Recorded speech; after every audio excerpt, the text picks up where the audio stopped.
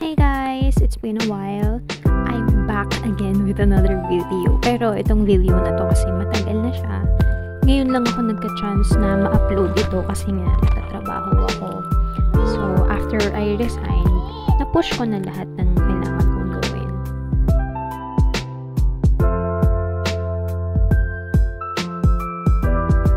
Since nandito naman yung kaibigan ng asawa ko, tinulungan niya na rin kami na mag-assemble ng kama kasi sobrang hirap niya pagdalawa lang kami.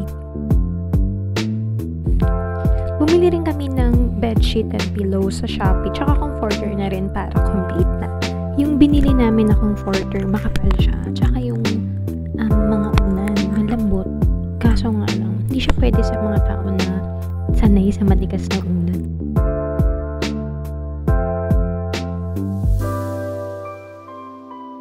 Bumili rin ako nitong wallpaper para dun sa pintuan namin para hindi ko na siya ipapalipaint.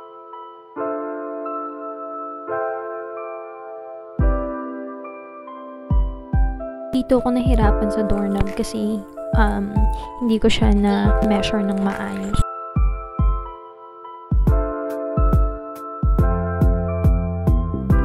Kailangan kong ulit-ulitin yung wallpaper kasi hindi pantay yung pintuan namin. Pero ang galing talaga ng wallpaper na to kasi sobrang sticky niya kahit ilang beses na siyang tinanggal-tanggal tapos mag-smooth pa rin yung finish niya.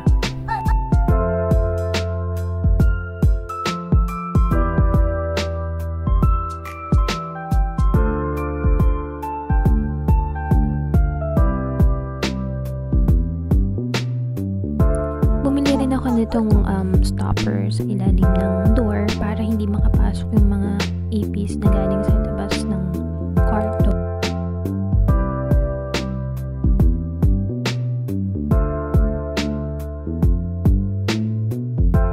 Habang nasa trabaho ako, si Habi nag-vlog na siya mag-isa. Kasi in-unbox niya na yung magiging damitan ng aming anak tsaka yung sa damitan na din namin.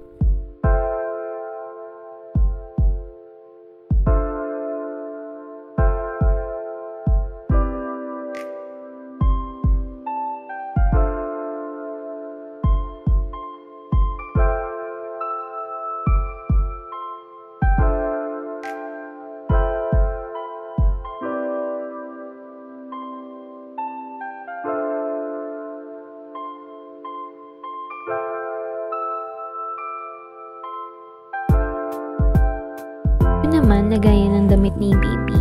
Pinili namin siya para may sariling damitan ng anak namin. Mas marami pa yung toys ng anak ko kaysa sa damit niya.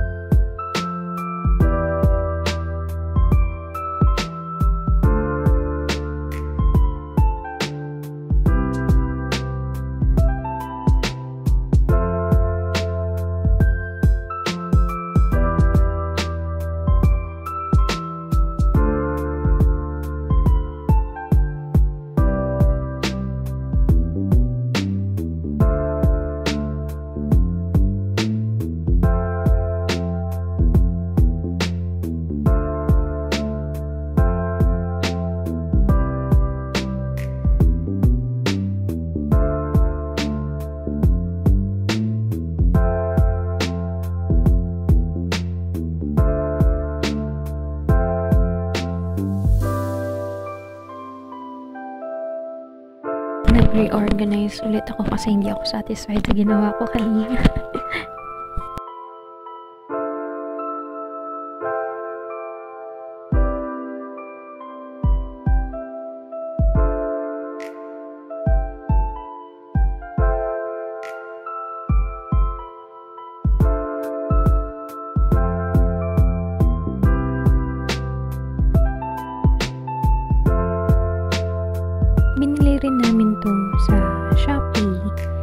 24 pesos lang siya per piece.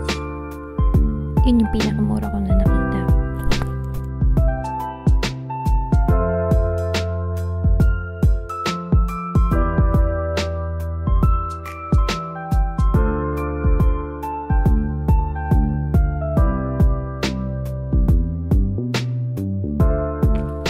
Bumili rin ako nitong Mooni na storage box para sa mga damit namin ni hubby.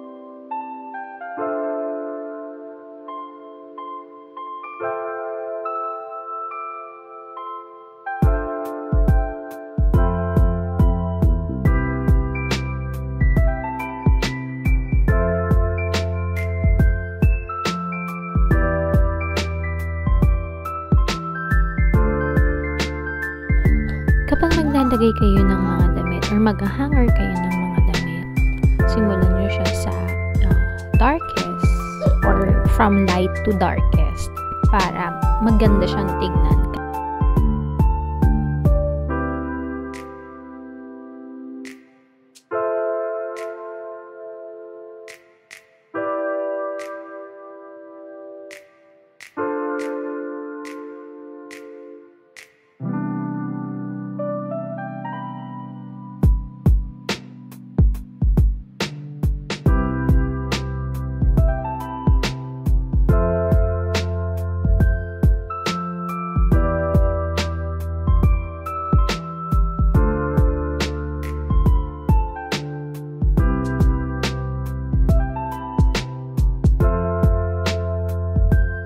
Kapag naman nagtitiklop ako ng mga shorts, ang ginagawa ko, hinuhuli ko na sa ilalim palagi yung mga maong, yung mga matitigas na tela. And then yung pinakamalambot, palagi siyang nasa ibabaw. Kasi usually yun yung mga ginagamit ko pang bahay. Ayan.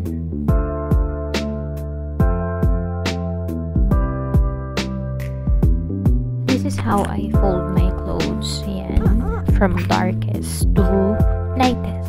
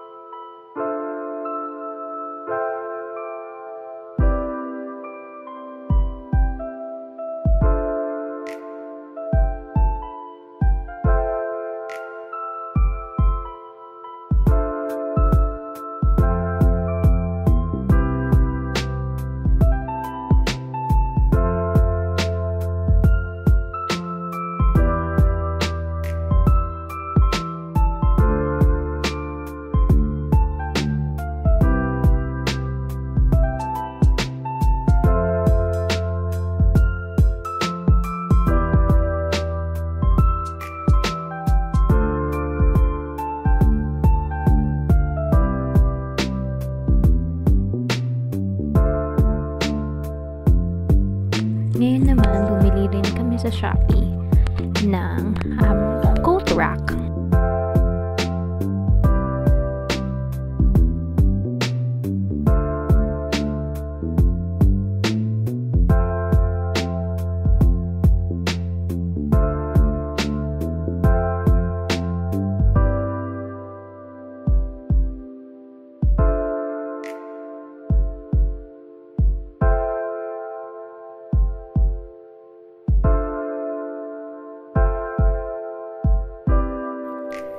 Yung ginagamit ko na bala ng barena ay hindi pang kahoy. Ito ay pang bato.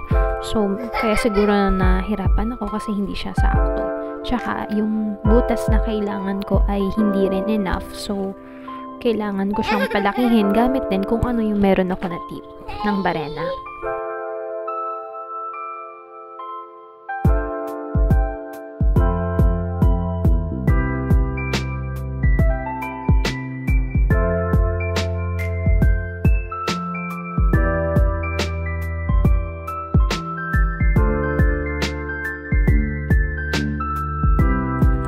Madali lang ilagay yung mga coat racks. Yan lang, katulad ng ginagawa ko. Lalagyan mo lang siya ng tornilyo sa loob. And then, ikot-ikot mo lang siya sa ginawa mo na butas.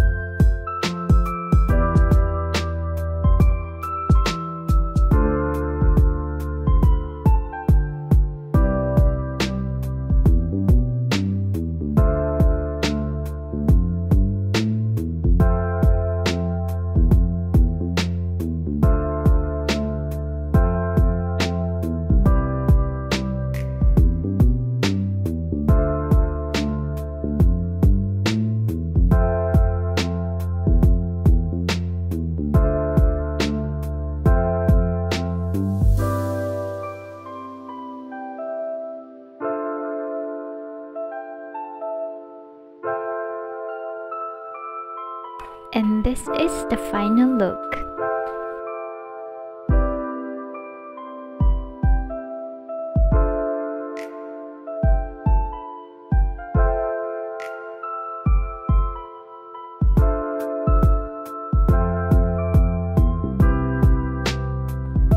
I hope you like this room makeover, and I'll see you again on my next video.